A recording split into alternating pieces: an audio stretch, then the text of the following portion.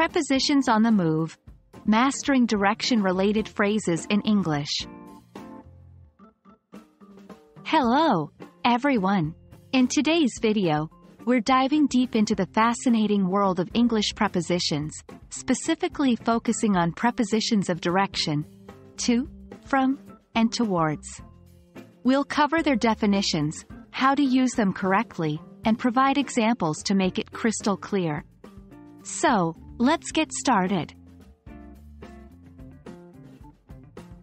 Our first step is to understand what each preposition means in the context of direction. To. This preposition is used to express motion in the direction of a particular location or person. From. This indicates the point of origin, where the motion started. Towards. This shows the direction in which something is moving. Remember, these prepositions often link verbs that express movement or action to other elements in the sentence, specifying the direction of that action. The preposition to is extremely versatile in the English language.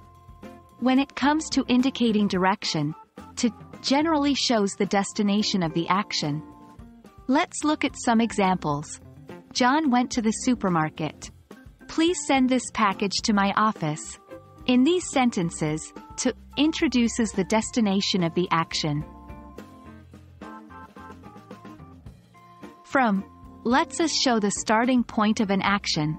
It gives context to the origin of movement. Here are a few examples. Maria is traveling from New York to London. The letter was sent from the head office. These examples show that from sets the starting point of an action, while to can follow up by providing the end point.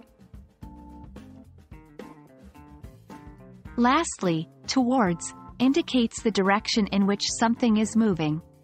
Unlike to, it doesn't necessarily indicate a final destination but shows the direction. Here are some examples. The cat is running towards the mouse. He threw the ball towards me.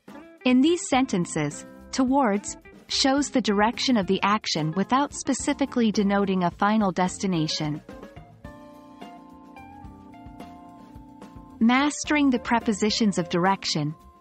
To, from, and towards is an essential step in achieving fluent and clear English communication. These prepositions help to provide vital information about the movement and action in your sentences, making your communication more effective and precise. We hope this video has helped clarify their usage. Keep practicing, and we'll see you in the next video.